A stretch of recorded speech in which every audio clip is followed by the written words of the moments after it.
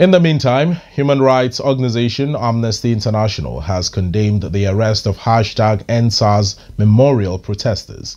Police authorities cracked down on demonstrators who gathered at the Lekki Toll Gate in Lagos today to commemorate the 4th anniversary of the #Endsarz protest, honoring those who lost their lives in the October 2020 movement against police brutality.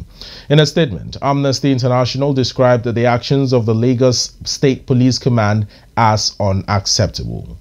Meanwhile, a human rights lawyer, Inibehe Effiong, has also accused operatives of the Lagos State Police Command of arresting around 18 activists, including Comrade Taiwo Soweto. He described the protest as peaceful but alleged that police officers brutalized some participants and detained others at the State Criminal Investigation Department in Yaba, Lagos. According to him, the police actions were unconstitutional and unacceptable.